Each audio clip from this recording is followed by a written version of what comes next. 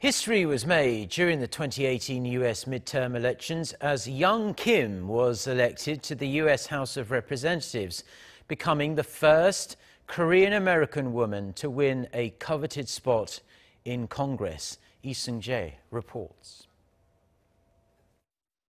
A historic day at the 2018 U.S. midterm elections as California's 39th congressional district election saw Republican Young Kim beat Democrat Gil Cineros, garnering 51.3% of the votes.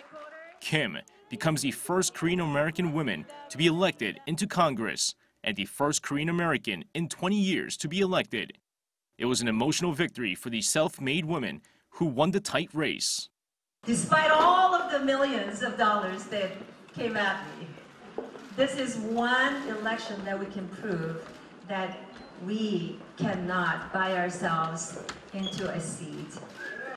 Ed Royce, the chairman of the House Foreign Affairs Committee, announced his retirement from California's 39th district seat in January and had endorsed Kim since then.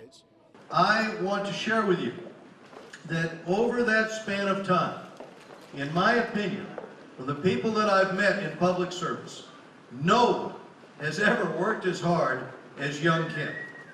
Young Kim worked for Royce for 2 decades, first when he was a state senator and then in Congress.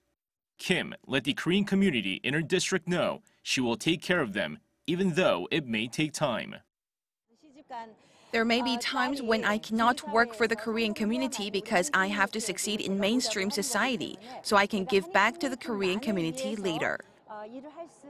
She will now represent the district, which includes parts of Los Angeles, Orange, and San Bernardino counties, which is 2/3 Asian and Latino. Seung-jae, Arirang News.